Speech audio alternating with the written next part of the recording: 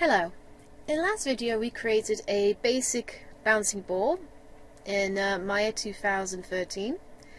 If you did not see that video, please click on the link below.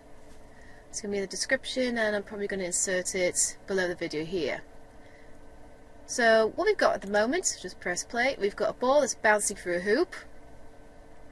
And we've also gone into the animation editor, the graph editor, and edited the curve of the ball bouncing so that it has a bit more impact when it hits the ground. So we believe that it's struggling a little bit to hit there. So I'm going to stop that animation. What we're going to do next is we are going to get the ball to squash when it hits the ground. So yeah, it takes a while for this to stop and play because I'm recording at the same time. So to do that, I'm first of all going to go into the foreview. We're going to be adding a deformer called squash, and we're also going to use set drum and keys, but a little bit of that later. Take your ball back to 0. Nice 0 there. Then press Shift and A to make sure everything is aligned in the right place. I'm actually going to zoom into the ball here. Press F. F on all these views. Just pull out a bit there.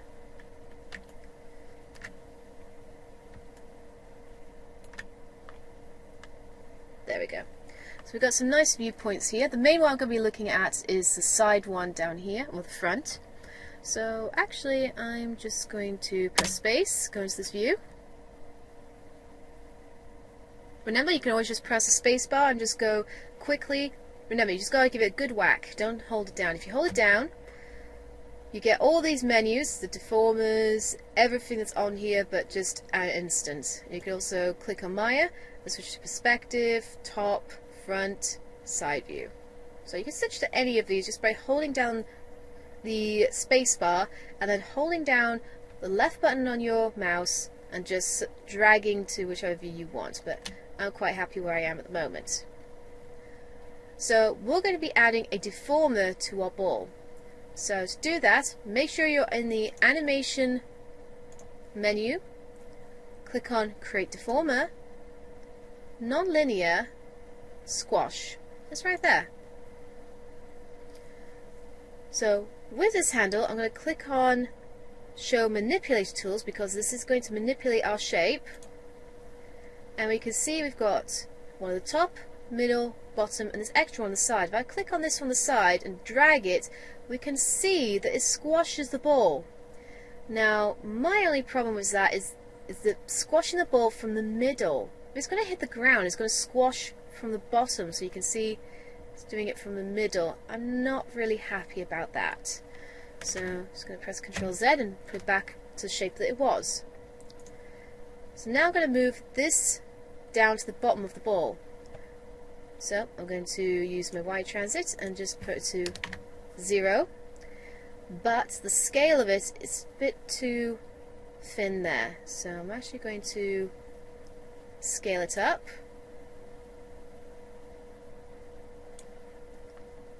Just so it touches the top there, maybe a bit more.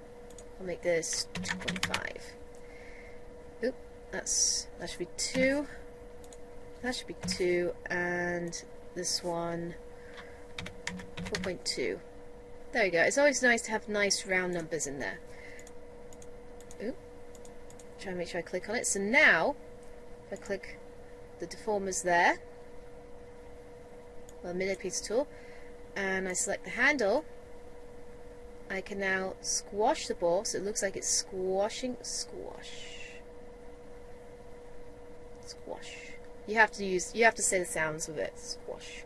So you see it's squashing from the bottom there, and it just looks, for me, that little bit realistic. It's those tiny little touches that really make your animation come to life. And if you get into the habit of caring about these little touches now, you're going in the right direction. So I'm just going to put that back to Ctrl Z. If you want to put it back to 0, in your channel box with the handle selected, we've got input squash. If I click on this, we've got the factor, and this is the one that, selecting the wrong thing there. It's always a the hassle selecting it. So you can see I'm changing it. You see the factors really going up and down like crazy. If we put it back to 0, it's back to normal. Now, what I need to do next, I need to parent it, because if I move the ball, what happens, if I just move the timer around, you can see the ball goes, but the handle stays here. If I were to squash it, you can see it's squashing based on its points over here and not the ball base, which is really not what I want to happen. So I'm going to bring the ball back down, and we're going to get this handle to follow the ball.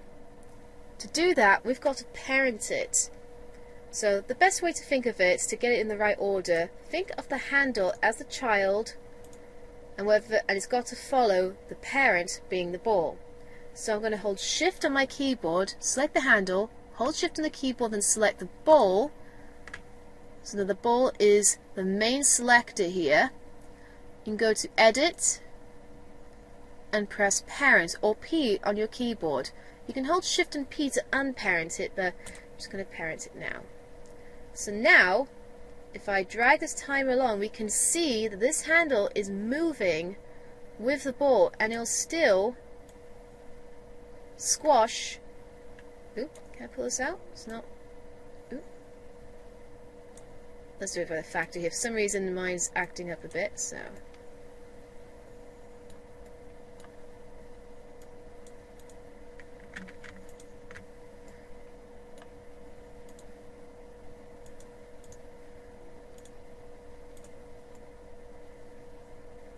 There we go, I got a bit more control. So you can see that it is squashing at the base of the ball no matter where the ball travels. So that's exactly what I want. So I'll put that back to 0.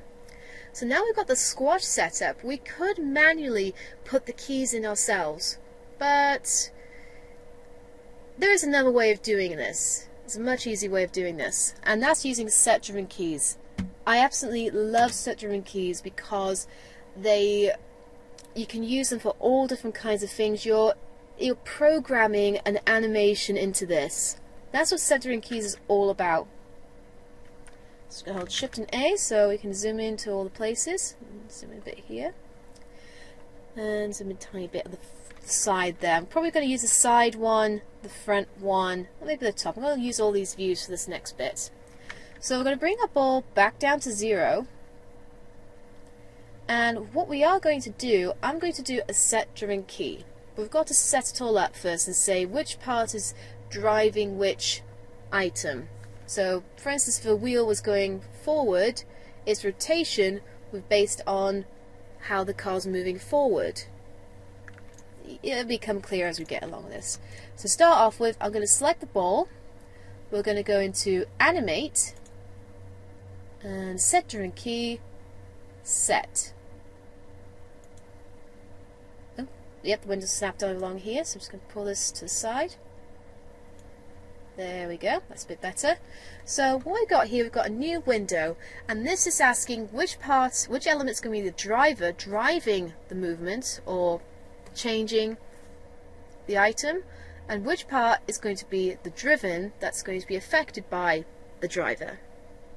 So I want the squash to be affected by the ball going up and down. So I'm going to click Load Driver with my ball selected, so that's the driver, and it's Y, translate Y, it going up and down is going to cause the effect, cause the squash effect. And then next, this is a bit of a tricky part, trying to click on the handle, and I'm going to click on the squash input here to make sure I can access the factor. Click on Load Driven, and here we've got ball and squash I want, and factor. And that's all you've got to do. You've got to do not get rid of this window, otherwise you're going to have to do this setup again. But there you go, we've got the setup done here. The only button we'll need to know we want to use is the key one. We key in the movement. So when the ball's on the ground, I'm just going to click on this and just give it a bit of a squash. Zoom in a bit here. I'm not going to make it too. Yeah, I kind of like that. I'm going to put this to my 0.4. Yeah, that's a nice squash there. So with that, I can press key on here, so it's keyed in that squash. And when it goes, I'm going to click on 30, so that's the time when it's in the hoop. So let's press F, so I can zoom into there. So when it's in F, I want it to be stretched out. So I'm going to pull on this handle, just stretch this ball. It's going to be nice and long, so it's really stretched out, it's really going for it. And I'm going to put this to 0.8. Yeah, it's a nice round number. And I'm going to key in this animation, and that's all you need to do. So I'm just going to pull the timeline, select this window.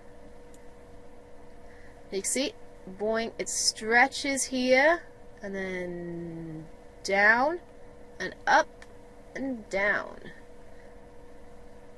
And that's it. All by pressing the key twice is keyed in this movement. So if I'm quite happy with this, I can click on close.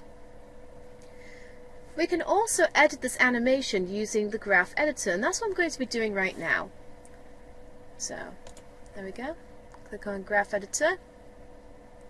There's always this little button with the graph here. And now you can see we've got a few more selectors. We've got the bouncing. We also got this little guy down here, which is our squash. Now, one thing I want to do is just, as you can see with the time, it sort of drags on there, moves, and then drags slowly there. I want to have a bit more of a curve to this, so this is the point where you can just play around with this. I'm just going to try this curve and just drag this.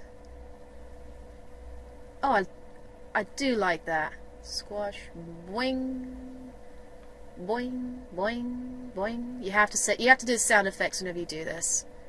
It really helps the animation.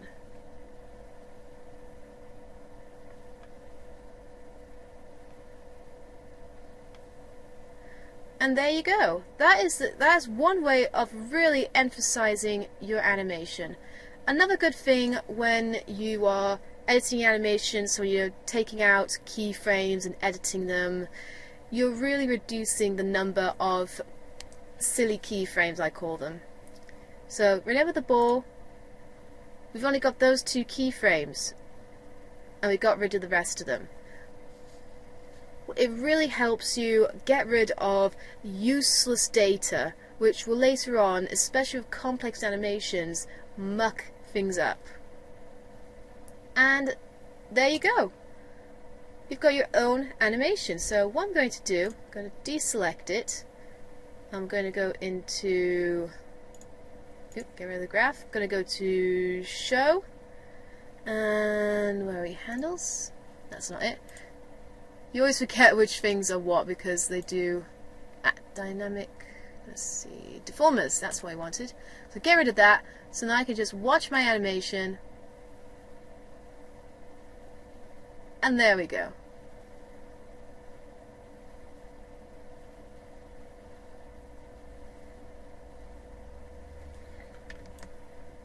And for the first animation, this is really not bad. You have,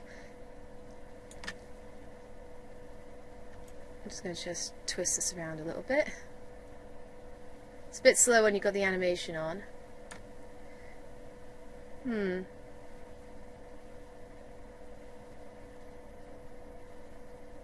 Yeah, it does hit the ground, so that's one thing you've got to be careful of. It does what it's supposed to. Always take the moment to look at your animation in different angles and just ask yourself, does it work? And for me, yes it does. So I hope you enjoyed this tutorial, and there'll be many more coming in the future, just going over basic things like more keyframing, using joints, adding models, maybe a little something about editing your models and things like that. So hope you enjoyed it.